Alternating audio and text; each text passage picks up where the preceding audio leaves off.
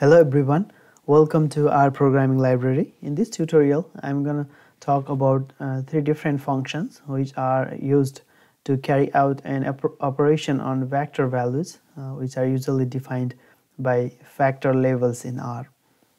So before start using this different function, let's create a vector v.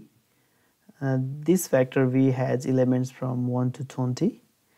And also create a factor weekdays.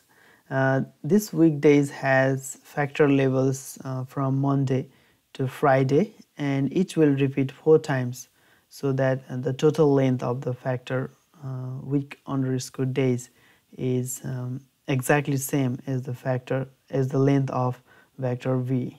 So let's create that factor here.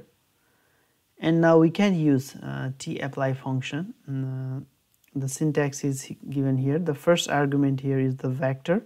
The second argument is the factor that we just created, and the third one is the operation that we want to apply in this case. So in this particular case, we want to see the sum of the values for each of the factor labels. So let's use tapply. Okay, so you can see for factor label Friday, the total sum is 74, and for factor label Monday, the total sum is 10, and so on. Now let's talk about by. The by function has exactly similar syntax to that of tapply. So the only difference here comes in the output of this function. So it has same first argument vector, second argument factors, and the operation type of operation that we want to carry out as the third argument. So let's see the output of this by function, and you can see the output is totally different than the tapply function, but still the result is same as we can see here. The third function that we want to talk about is the aggregate function. This function has a little bit different syntax. The first argument is still a vector, and the third argument is still the operation that we want to carry out, but the second argument here is not a factor alone. It takes the factor in the form of a list and gives the output. So that is the only difference with this aggregate function. And let's see the output of this function. Okay, so this function has an output here. So the output is again different, a little bit different than for previous two functions.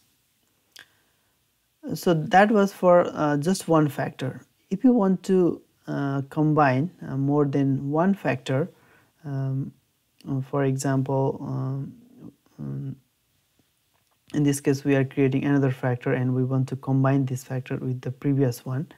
In that case, the syntax for all of these functions will be exactly similar.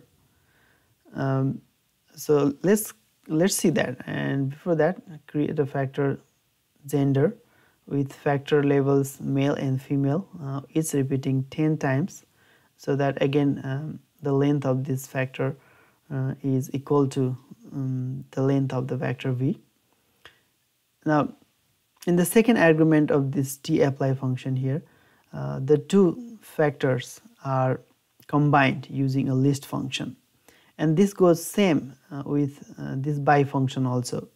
The second argument here is combined by list function, and the combination here is of the two factor that we have created before, and exact same goes with aggregate function also. So first of all, let's see the output from tapply function. Okay, so you can see the output here. This is the factor week_days, and these are the factor elements for factor gender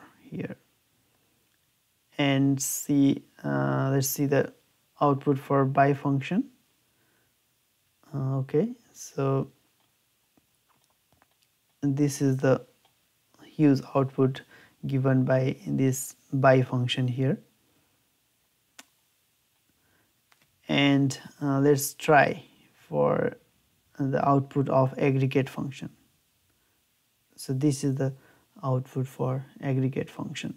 So the nature of the style of output is different for each of the function, but when using with more than one factors, their syntax is exactly similar. So that's all about comparing these three kinds of functions which are applied in vector values broken down into different factor levels in R. I hope you guys enjoyed this video. Thank you very much for watching.